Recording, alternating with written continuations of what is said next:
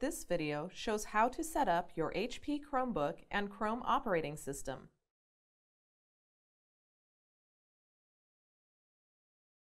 A new HP Chromebook needs to be set up, and the Chrome operating system needs to be set up as well. To set up your Chromebook for the first time, insert the battery.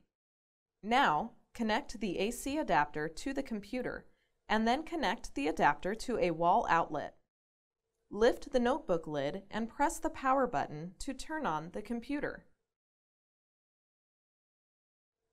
When the Chromebook is powered on, a welcome screen appears. Select your language, keyboard, and network by using the drop-down menus.